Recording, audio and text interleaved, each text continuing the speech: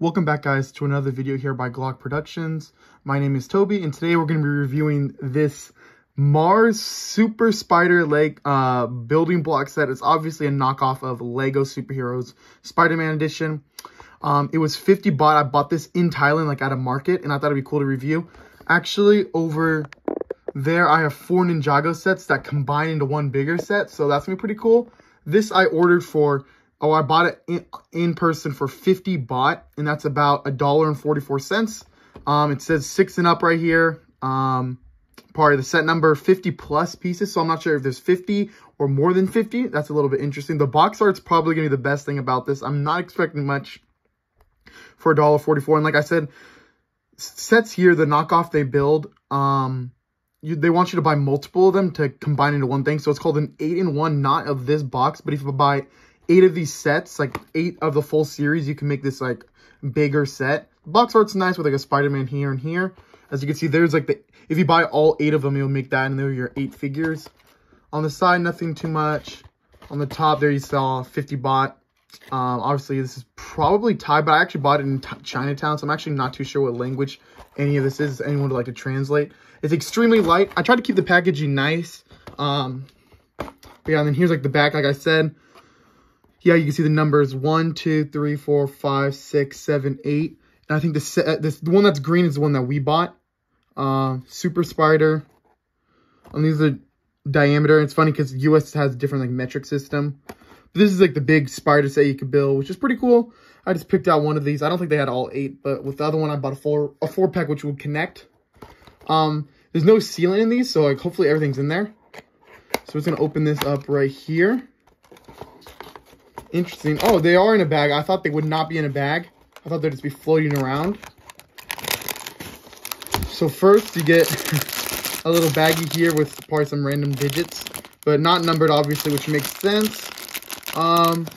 It looks like we're going to be reviewing the figure, but it looks like, look at that. The figure is almost already built. You have to put his arms in. It looks like a pretty good figure with the waist and dual molded legs. So like, it's been interesting to review that. But you get that right there. And then you get an instruction manual and nothing else left in there. So we open up this instruction manual. That's it. Oh, see, it says you have to build the figure, but ours is already built, which is interesting. And then his accessory. Step 1, you use a lot of pieces. So step 2, step 3. Oh, and then this is, okay, so this is just for the whole set right here. There's 4 steps to build your entire set. But if you had all 8 of the other sets, I guess there would be more instructions. So these are numbers 20 to 24. So there's probably around like 30 digits. And then you can see here's like the final build once again. It's a pretty cool concept. It's very enticing to buy more, but I had like certain luggage space. Pretty cool. And now let's get into this build.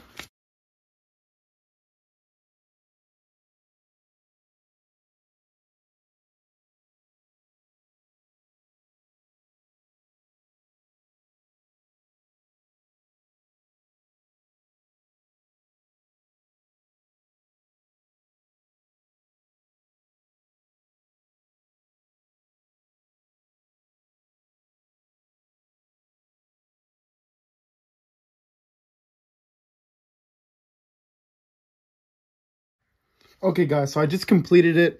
Extra pieces, there's one of these right here, one of his hands. And one of the extra pieces I lost, thankfully. There was an extra piece, one of these black landing gear. They're the most annoying pieces to put on. Like this one's like supposed to be inverted or something. It is so weird, but it's meant to be landing gear so it doesn't move or anything. But I don't really get the point. Other than that, let's take a look at our figure right here. I'm not going to do like a normal review. But he has this nice web attachment right there. And his arms are barely posable. Like if you move it, it's very likely to pop out. It's very stiff. But they're pretty nice posed. Beautiful leg printing, to be honest, right there. One thing about this, it's very flimsy, a lot of it.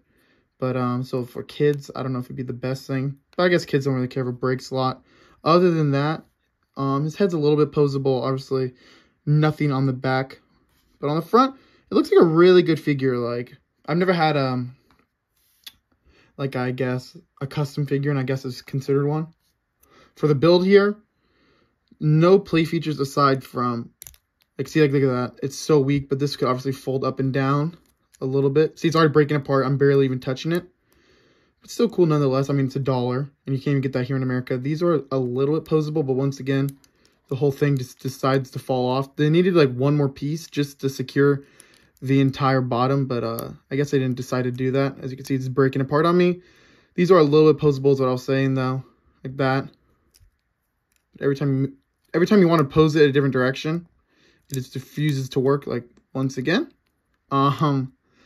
instead of like flick fire missiles, wow, this is, I'm not even gonna edit this out because this is just how poorly designed it was. But I'm not complaining really. I mean, I am complaining, but just not that any of you guys are going to go to Thailand and go pick up this set in the Chinatown that I went to. But nonetheless, just wanted to give you guys an honest review here. See, the tiles right there have it back, which is kind of interesting design choice, but I feel like it would have been better just to have the windshield like at a normal angle. And as I was talking about, wow, this refuses to stay on. They needed like one more brick right here to seal the connection because it just keeps popping off every time you just motion it for a little tiny change. And there goes that one. Okay, there we go. And then like I said, the flick fire missiles are not flick fire, but there's the studs right here. He could either like how I was, they don't display him connected to it or anything, but I noticed you could put his hand right here. This is bad. This is bad. Look at this. I'm barely even touching it.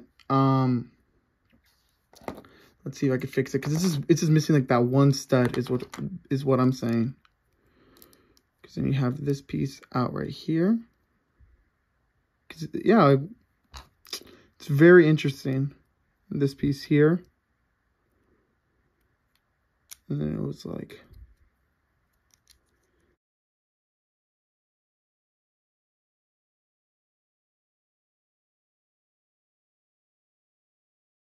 See, that's the main thing. These two pieces right here, the only connection is this one stud. And for these, obviously not licensed Legos, do not connect all the best. But like I was saying, let's see if I can finally get this angle down. You could hold him right there. If you could ever get it like that. Okay, not too bad. And then he could fly through the air like this. And then let's see if I can get him to do one more thing. I was curious. I have not tried this yet, but sit him down. I was wondering, does he have studs on the back? He does. Oh, yeah, there you go. Because only one of them will connect. And then you can fly through like this and shoot his webs and whatnot. The one extra piece is pretty cool. Obviously, I'm not a kid anymore, so I won't be playing with it. But I think we're lucky to have Legos. And I cannot find any Legos there besides there was like 2 Lego stores in this expensive mall. But I would not recommend this to many people. It's a cool thing, like, from Thailand. Like, I'm going to keep the box, too. Like, I keep all my boxes. But for $1.44, it's pretty cool to get a figure because you can't even get a figure that cheap regardless if you bought it on eBay. So thank you guys so much for watching. Please comment, like, and subscribe. And I guys see you in a future video. Peace.